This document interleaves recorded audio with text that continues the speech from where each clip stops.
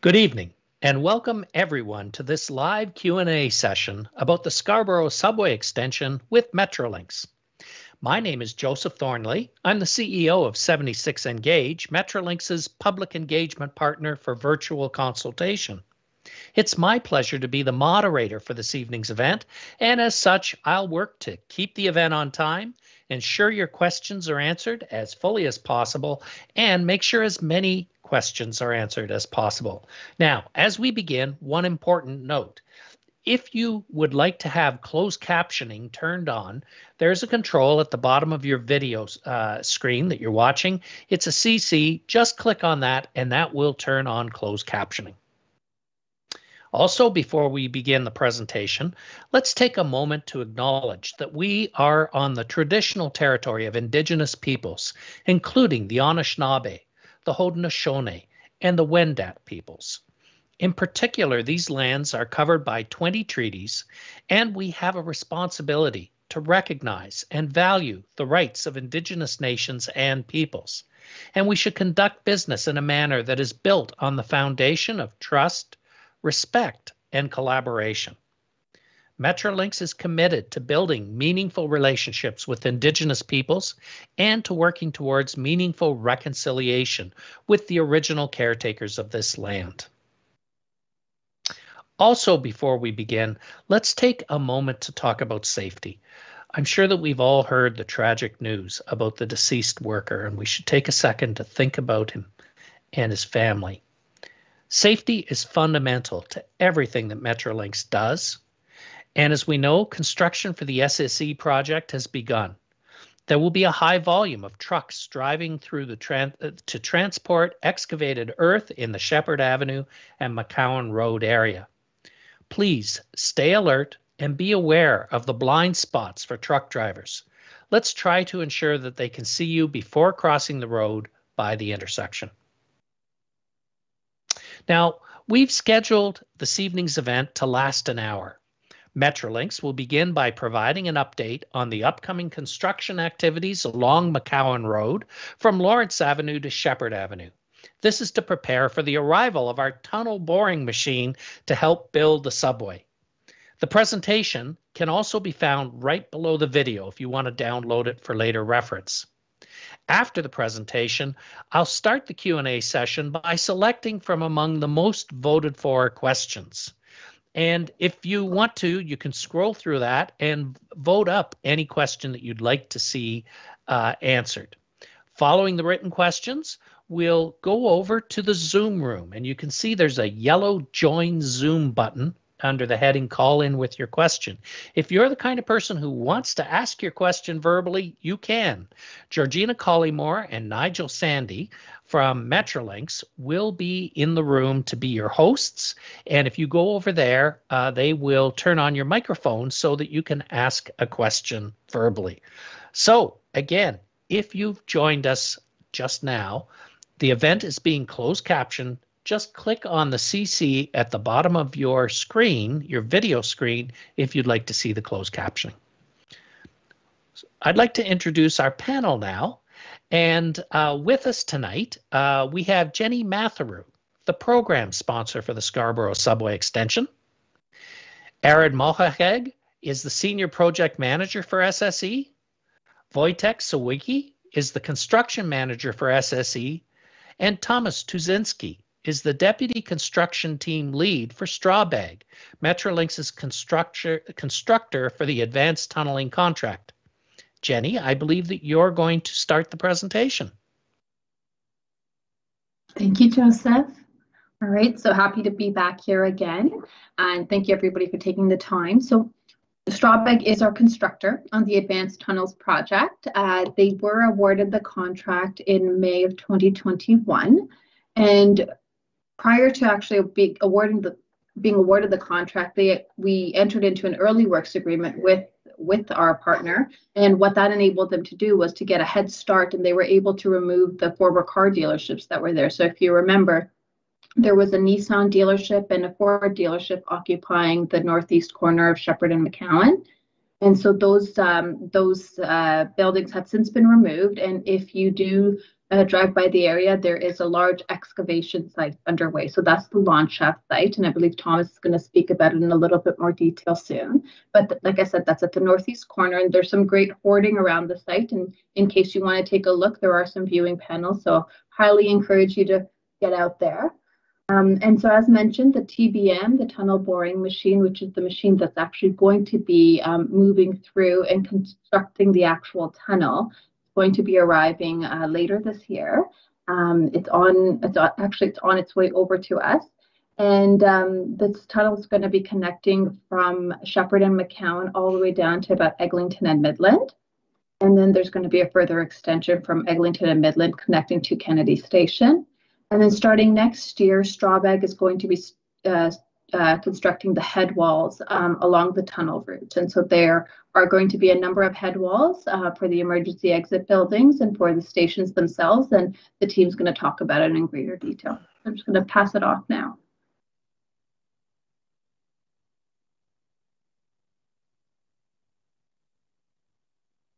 Good afternoon, everybody. Thank you for joining us. My name is Wojtek Sawicki. I'm the construction manager with the Scarborough Subway on the project delivery team.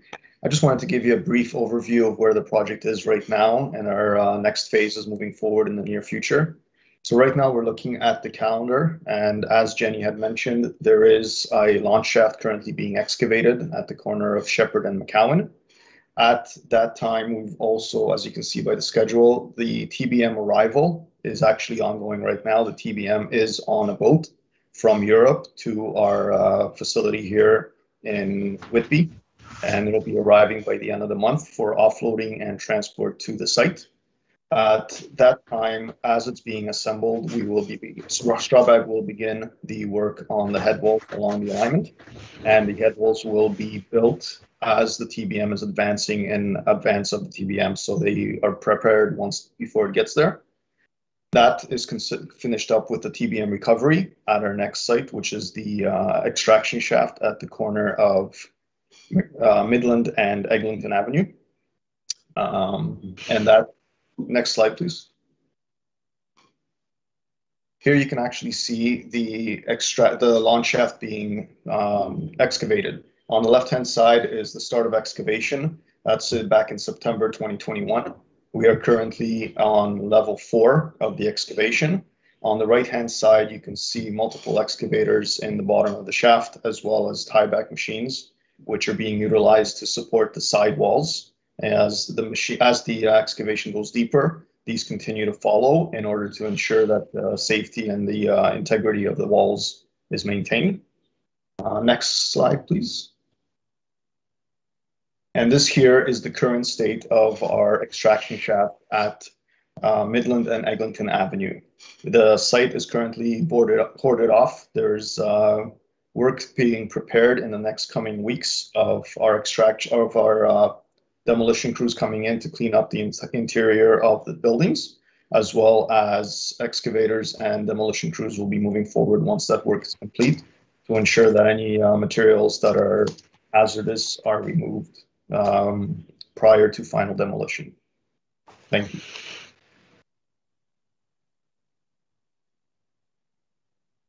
All right, I think we can continue with the next slide. And welcome, everybody. Thank you very much for having me here the second time already in the virtually open house. And I would like to speak a little bit about our tunnel boring machine. So as Wojtek already mentioned as well, so the TBM machine is on the way to Canada. It was loaded and departed from the port of Westorpe from the Netherlands on the last Saturday, and is now currently on the way crossing the Atlantic Ocean to arrive in approximately 12 to 14 days in the port of Oshawa. When the machine arrives there, or the vessel arrives there, our team will need most probably something like 3 days to unload all the equipment from the vessel, and then we will slowly start delivering the first smaller parts to the site, what we are planning to doing actually before Christmas, getting some containers in and some equipment that we will need for the team on the site to build up the TBM machine. And then the main parts of the TBM are scheduled to be arriving at the beginning of January. Next slide, please. Yeah, here we're showing also 2 pictures of the loading activities on the vessel. The vessel was called the Jumbo Vision. It is also possible to track it on the Metrolinx site to see where the vessel is at the moment. And we see how the team on the vessel was securing the parts. We see some parts of the gantry and some smaller parts from the TBM. So the TBM was safely stored, transported, and now it's on the way basically to the port. And I would also like to take the opportunity here also to once again mention that we have the TBM naming contest ongoing. So we just closed out the phase 1. We got over 140 names for the TBM, and we're very excited to find the proper name for the machine, and soon we will start with the phase 2 to announce the name for the TBM for the naming contest. And next slide, please. Yeah, this slide here shows us the headwall construction. This is one of our main topics I would like to present today. So one of our critical parts for this project here is to build headwalls alongside the tunnel alignment. To understand what a headwall really is, the definition we are having for a headwall is it's an underground support structure that creates basically the frame for the station as well as for the emergency exit buildings. And on the right-hand side of the layout, we can good see here that we have the tunnel alignment for the Scarborough Subway Extension, and we have the 7 emergency exit buildings, as well as the 3 stations, the Shepherd Station, the Scarborough Center, and the Lawrence stations. The construction, as already mentioned previously, we'll start with the first headwalls in April 2022. This is our plan that we're having at the moment. And it's very important also to give the information that these headwalls need to be constructed prior to the TBM arrival of the location. So the TBM will basically drive through the headwall and advance then in the further stages down to Kennedy stations. Next slide, please. Here we provide a little bit of a timely overview for the headwall construction, and as you can see on the left-hand side, we structured it from the north to the south. So starting with the first 6 locations in 2022, we will have a couple of activities having in the next year started, and then we're planning for 2023 to have 4 locations to continue with the headwall constructions. The duration of the headwalls varies between 3 to 7 months, always depending on the location and also how much work we have to do on each separate location.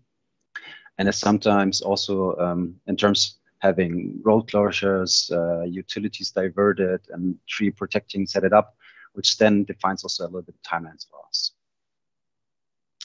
For the next slide, please. Here we have a nice illustrating how a headwall will be built. So it's basically a drilled concrete pile that we're going to be building, and having some information how the construction of these headwalls is going to be happen. So we will have a small construction crew on site on each headwall location that will basically do the performance or building the headwall during the regular daytime hours. These activities on the headwalls, of course, include setting up the site installation, protecting the sites, having trees protected, cutted, as well as utility relocations. And then finally, of course, the product that we have to build, which is basically the headwall.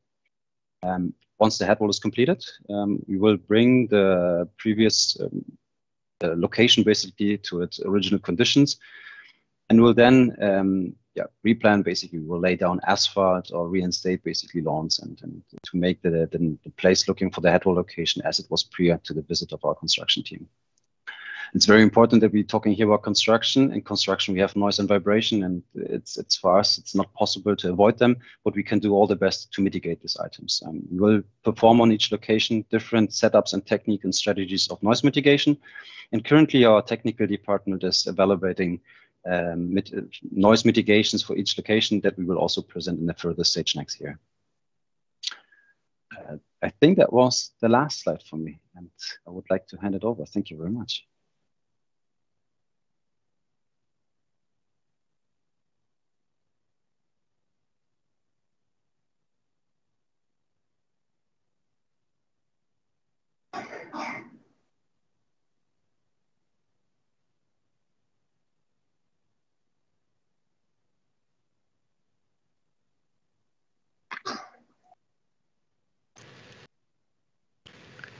Okay, and our next slide is community engagement. I can talk about that. I'm just not seeing it zoomed on my screen. Sorry about that. My apologies. Just caught up with some family matters here. Following on from what Thomas was talking about with headwall construction, we are going to be in the communities. And we are going to be having notices posted on our website about when headwall construction is going to be happening in any specific community. We are going from north to south, and there was an image previously where we showed the timing of each head wall. So construction notices are going to be mailed, and they're also going to be posted. And there are going to be a number of other engagement opportunities as well. So we do plan on having pop-up events throughout the project areas that are going to be impacted. There are going to be door drops to residents and to businesses, and we are here to support all throughout. And we are going to have a 24-hour hotline that is available. It's currently up and running right now. And social media is always an avenue for us that we use to communicate what's happening in the communities. And one thing that's just not on this is that we are going to be setting up our community liaison committees as well. They are going to get mobilized mobilized in the communities, and so we're looking forward to engaging more closely with the public then.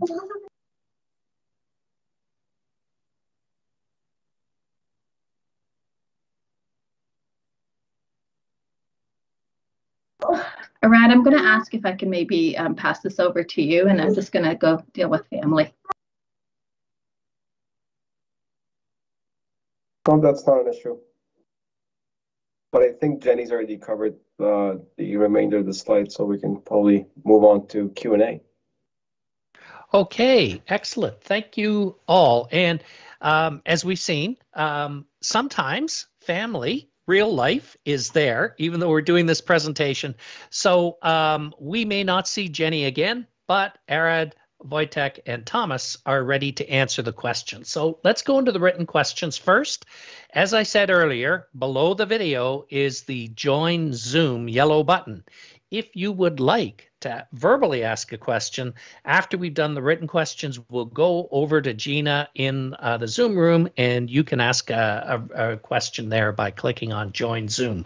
But in the meantime, the first question is integration with Line 4. The province of Ontario has stated that it plans to extend Line 4 to the future Shepherd East station on the Scarborough Subway Extension. How is this project planning ahead for the future Line 4 extension?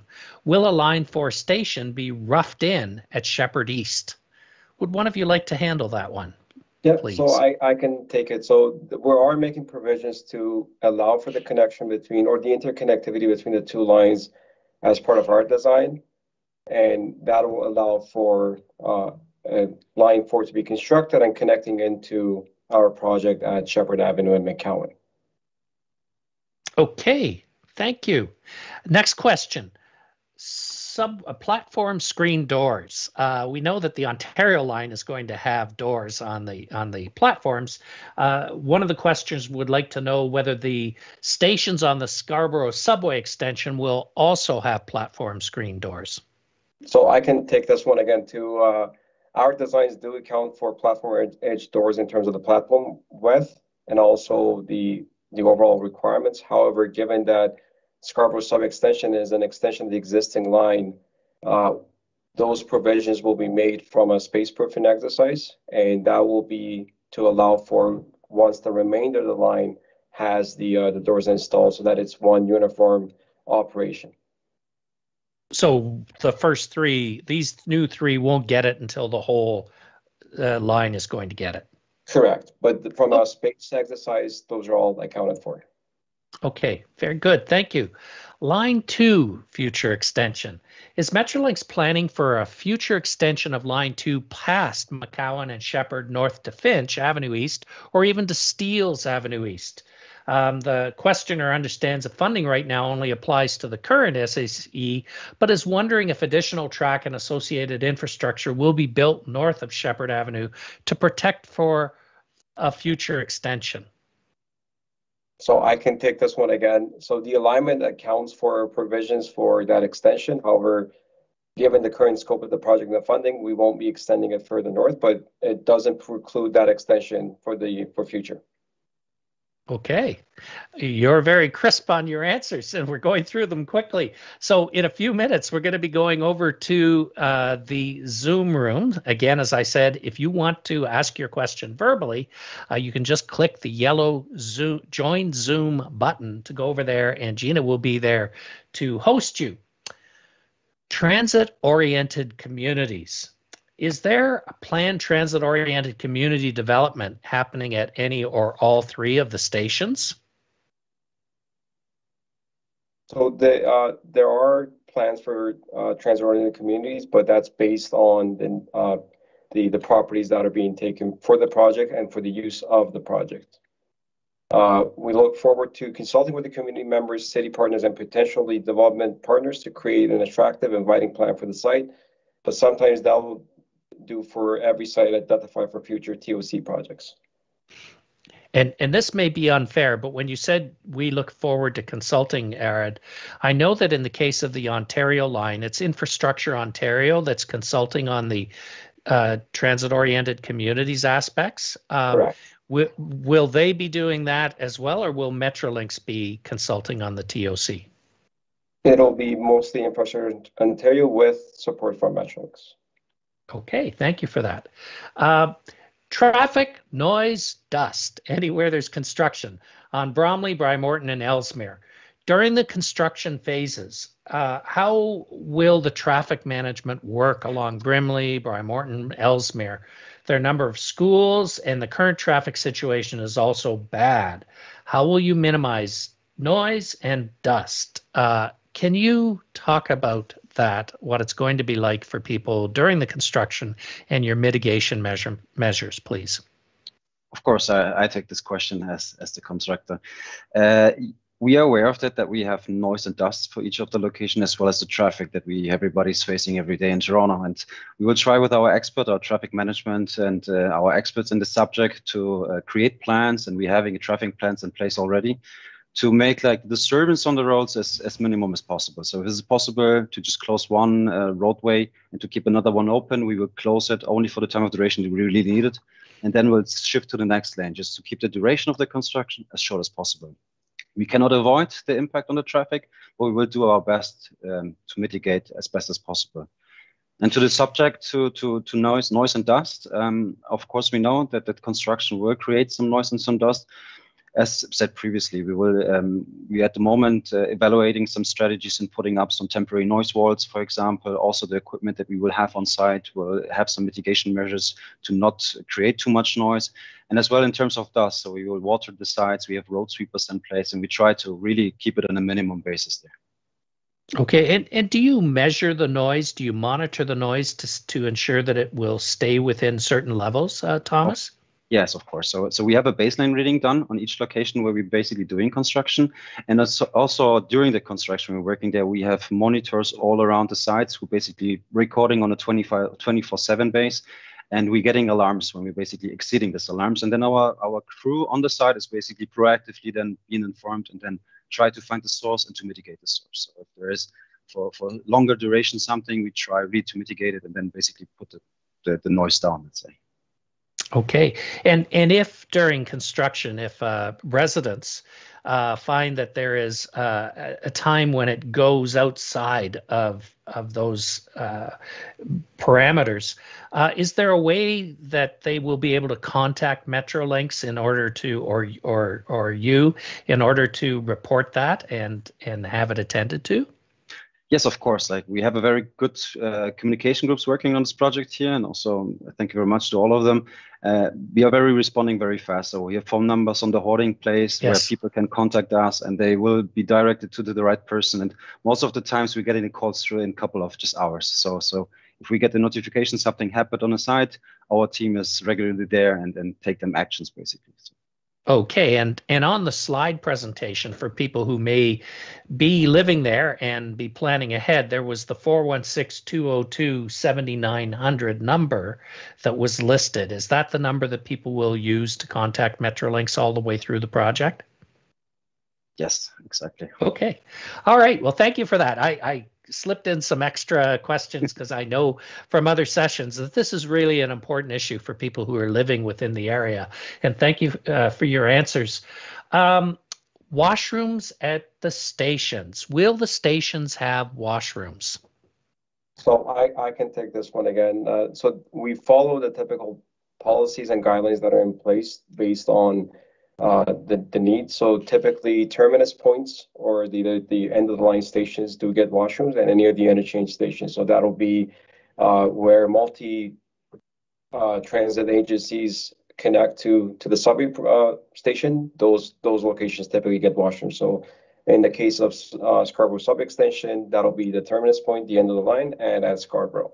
Those are slated to get washrooms. Okay, thank you for that. So this is maybe a tough question for you, but what happens if the schedule slips and this project takes longer than expected? Does Metrolinx have an agreement with the TTC to ensure that there's prolonged coverage for shuttle bus service to the Kennedy Station? Are there built-in penalty clauses? Can you talk a bit about making sure that the public is covered if the schedule slips and any measures that are there to discourage schedule slippage? So the procurement model that we're undertaking, it's a collaborative one, so that'll mitigate a lot of the questions that are being asked in terms of the slippage of the schedule. But at the same time, there will be ongoing coordination with TTC in terms of how the schedule is progressing and how other aspects of the project are moving along to be able to maintain that momentum and also be able to have a recovery plan in case if there are any slippages. And typical to any construction contract, there will be penalty clauses if deadlines are missed or milestones are not met. Okay. And is it Metrolinx's policy to report on whether you're on schedule as you're going through a project? I saw you had a timeline earlier. If there was slippage, would you be publishing a revised timeline and alerting the public? Correct. So that'll be part of the ongoing updates of the project to keep the public aware and make sure that we do update on the critical milestones that have been communicated. Okay. So why don't we go over to the Zoom room. Again, if you've just joined us and if you want to ask a question verbally, you can click the Join Zoom yellow button, and we'll go over to there. And I believe that Georgina Collymore is moderating the Zoom room and may have a questioner for us. Yes. Hi, Joseph. Thanks for the welcome. We have quite a few participants in the Zoom room, about 17 or 18 here. We do have one question is from Corey, and that question is, who will operate and perform subway maintenance on the line once completed, TTC or Metrolinx? So I'm thinking maybe Rod or Vitek, you'd be able to take that question. I can take that question, but just to confirm it, the question is with regards to operation and maintenance of the extension once it's in operation, correct? Will operate for the line once it's complete. Okay, yeah. So TTC will be the operator of the line given the nature of the extension. However, discussions continue between Metrolinx and TTC on the overall operation and maintenance of the facilities, but the intent and the main goal is to make sure that there is uniformity and consistency between all the locations and everything is operated seamlessly.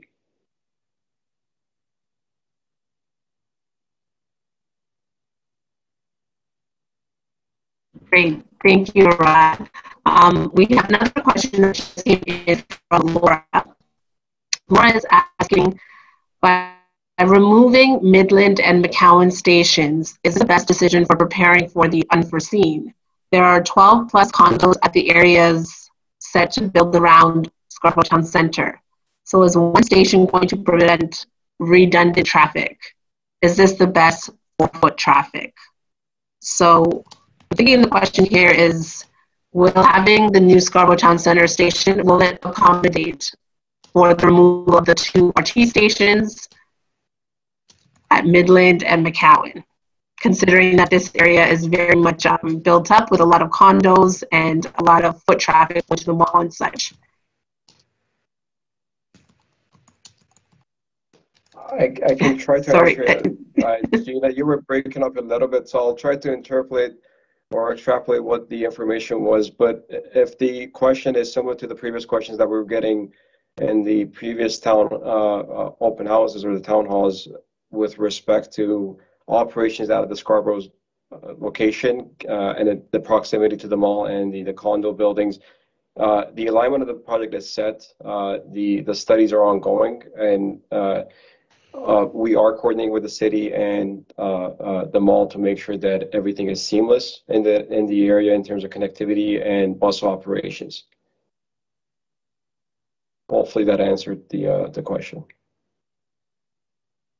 Okay, Georgina is telling me, and she broke up a bit, and I appreciate that you took a stab at answering the question, because I had difficulty listening to it too, or hearing it totally. But I think that you answered it, Arid. Let's go back to the written questions for a second, because you talked about connections. There are a couple questions here about intermodal connections. So one involves the extension to Highway 7. And is it possible that you will extend it beyond Finch and Steel to reach Highway 7 and then connect with the Viva purple and green lines? And there's another, and maybe you can talk about this at the same time. Will both Shepherd East and Scarborough Centre stations on this extension serve Viva? So can you talk about intermodal connections, please? Sure. So the coordinations with YRT and TTC are ongoing to make sure that we do understand their future operational intents and needs to be able to accommodate that within the design parameters that we are writing. In terms of the future extension to the north, that was answered earlier, but that is not within the base scope of the contract right now or the project. However, the design would allow for that future extension to be done at a later date once funding is available.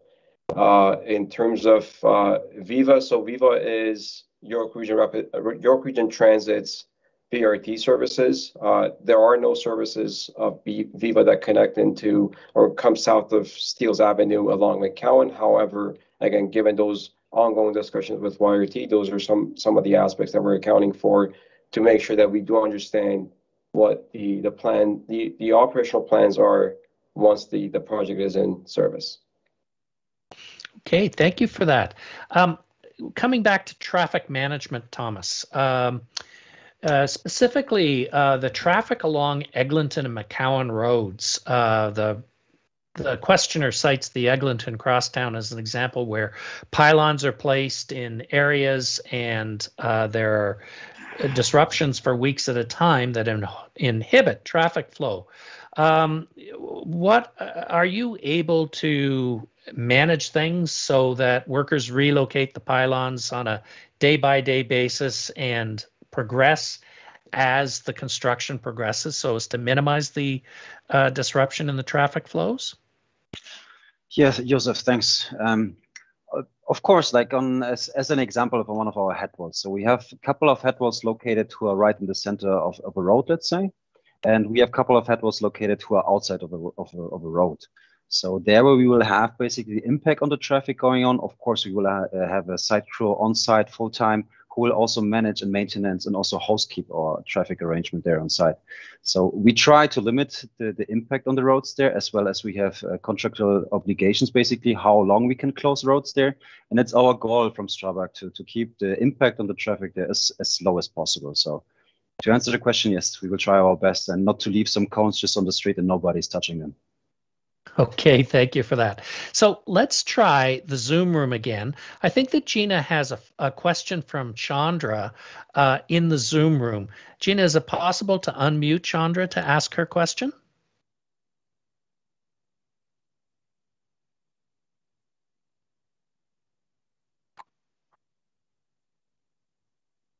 And we may be not getting the Zoom room back. Okay, I don't think that we are. Oh, hello. Do we have a question in the Zoom? Muted us again. Hello? Hello. Hi. Can you hear me? Yes, we can. Would you like to ask your question, please? Yeah. So the question is essentially like, would the subway be fully underground or will parts of it be above ground? Like especially near the 401, we've seen a lot of construction over there. So is it sort of like a fortification to put parts of the subway above ground, or will it mainly be underground? Thank you for that question. Who wants to answer that? I can answer it if Tomas or Wojtek are okay with it. So the entire alignment is underground all the way from the terminus point at Shepherd and McCowan till it connects into the existing Kennedy station. Okay, thank you. And when you talk about McCowan, we also have a question about the actual location of the McCowan station. And the question is, will it be where the McCowan station is? Where will it be? So that is still part of the ongoing design, but it is fairly close to that location. It's just north of that location. Okay. So I actually think that we are almost at the end of the questions that we had. There were some redundancy, and as you said, you've answered some already. So one question is about station names. Will the public have an opportunity to give feedback on the station names? It's important to local communities because it represents the local communities. So again, I can take this one. So there are policies in place on the naming convention to make sure there are consistent approaches for uniformity. However, those are typically done based on simplest possible ways, or the nearest crossing street, or it's something that relates to the community. So we do try to follow those policies, but we look forward to getting feedback from the community on the proposed names. And so there will be a consultation where the public will have an opportunity to talk to you about the names. Correct. Okay, thank you. There's another question that was written into the Zoom room to Gina, and it's from Laura, and it is, where can we see the studies for this project? So a lot of the studies are kept within the project. However, some aspect of them can be made public. A lot of them feed into the design, such as traffic management or structural analysis that are done, or traffic modeling or pedestrian modeling. A lot of those feed into the ultimate design. So those are not necessarily published, but a lot of the other documents where it's related to public consultation, some aspects of traffic that may be impacting the community, those are published in various stages. Okay, and they would, and for those that are published, would they be on Metrolinx.com? They would typically be part of the environmental project reports or the amendments to the environmental assessments. And as a member of the public, where would I find that? Those are on Metrolinx's website. Okay, all right, very good. Thank you. So I think that we're almost done. There was a question that I glossed over earlier, and that is, when will the names of the tunnel boring machine be published? And I think that the answer to that probably relates to the second phase of the contest to name them. And I believe you were telling me just before we started that voting will probably start in the next day or two. But if you go to the top of this page, you'll see the page where the video, you'll see a Get Engaged button.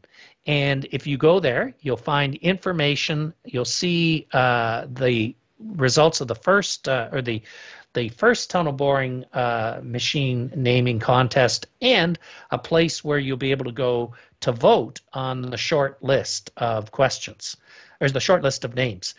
And when I say questions, I believe that we have one last question in the Zoom room from Madawa. And Georgina, are you able to read that question? Shall we take a shot at your audio one more time? Hi. Can you guys hear me? Yes. Okay. Thank you. So I'm living beside the McCowan Road, and it's between Lawrence and Ellesmere.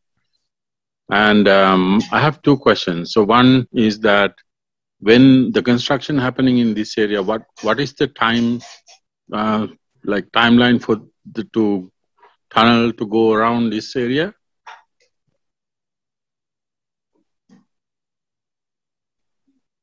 Okay. Okay, the first question I would like to answer. So we're starting tunneling works in June of next year, so something in the summer around, and it takes us around 21 to 22 months to go up to Kennedy Station, so not a full 2 years, let's say. I would say in this location we will be most probably something like after 1.5 years, so coming towards to 2023 in the winter time, I would suggest. But this is at the moment just a prediction, let's say, on the time schedule that we have, but that it's foreseen for the moment. Okay, thank you. And my second question is, since I'm right beside McCowan Road, am I able to like make left turns like across to the other side, or when the construction is happening, is it just one-way traffic going north or going south? It's a little bit difficult to answer this question for the moment because I don't know the particular location there. But for sure, our traffic management team will take a look into it and provide some roads to turn left or right. As I was saying, at the moment, it's a little bit difficult for me to evaluate which location it is. But we will try to make our best that the traffic is directed in the right directions with the right signage and that everybody goes fluent there. Okay. And sir, if you would like to pursue a more precise answer, there's a green contact us button at the top of the page right above the video, and there's a form right there where you could just fill in the message form, and it will go through to the project team, and then they could get back to you and deal with your specific question. So you can find that right at the top of the page. And that's it from the Zoom room. While we were talking, a couple more questions, written questions came in, and because we're running so far ahead of schedule, let's ask them. The first one is quite straightforward, and it is, what about the environmental impact assessments? So can you talk a bit about the environmental impact assessments for this project? I assume that the question is really asking, where can we see them and what's in them? So the environmental assessment is posted on Metrolinx's website, and any updates or amendments to it will be posted and have been posted to Metrolinx's website. So all those informations can easily be found. Okay, and thank you. And it's unfair to expect that you know exactly where it is, but to the person who asked the question, the team from Metrolinx is providing written answers to the questions after the event.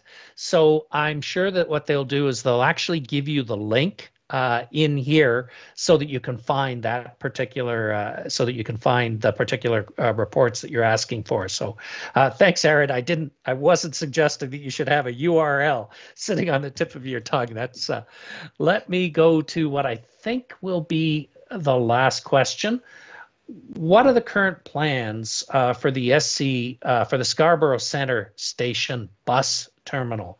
The questioner who just put this in a couple minutes ago says there's been news coverage of a planned design for the bus terminal at Scarborough Centre Station, which made it look like the bus terminal would be so massive that it would be inconvenient for riders. Is this an issue? Has it been resolved? The bus terminal here is an important local and regional bus hub and should have a good and efficient design. Could you talk about the design for the Scarborough Centre bus terminal, please?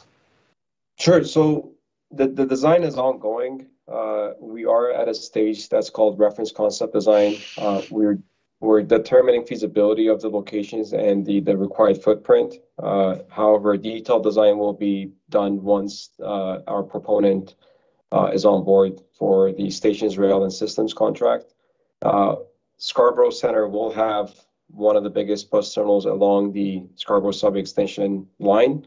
However, that is accounting for interconnectivity of Durham Region Transit, GO, as well as TTC. So it is a big facility, but a lot of effort is going into making sure that it's being coordinated with City of Toronto from a site plan perspective and aesthetic to make sure that it blends in with the future plans.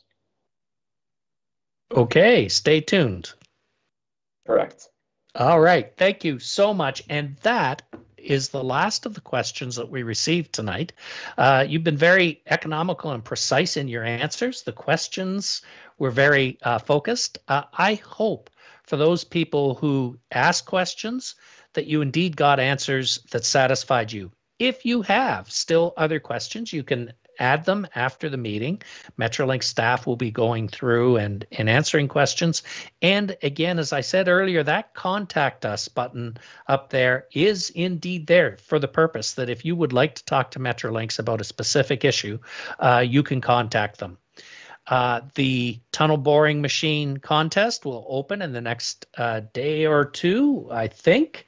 So check the Get Engaged button here. Come back. I know there was, as Thomas said, a lot of interest, a lot of enthusiasm over the names. And so you'll have a chance to weigh in on the final name. Thank you for coming out tonight. Thank you for participating. Thank you for caring. Please stay safe and have a good night. Goodbye.